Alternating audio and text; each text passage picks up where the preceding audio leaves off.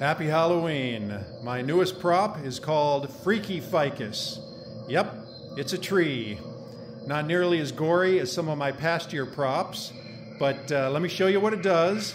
And then when the animation's over, please hang tight for just a few moments because I need your help with something. As I walk closer to it, there's a little hole in this stand that has a motion sensor behind it, so it will detect me and start the animation.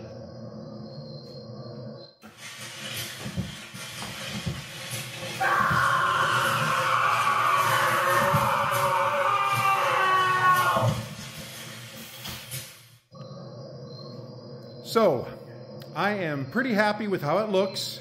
It camouflages the monster in the tree pretty well. The arm action is really good. The tree shakes well. Everything looks pretty good, but it's currently programmed like a show. So the lights go on, the tree starts to shake, and then the monster screams at you and the arms open up.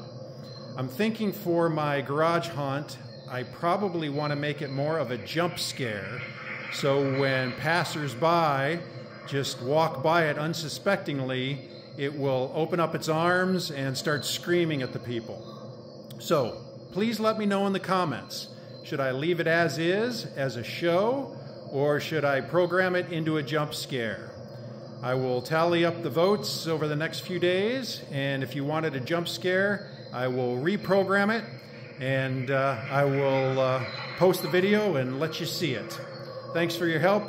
If you like what you see, please like and follow.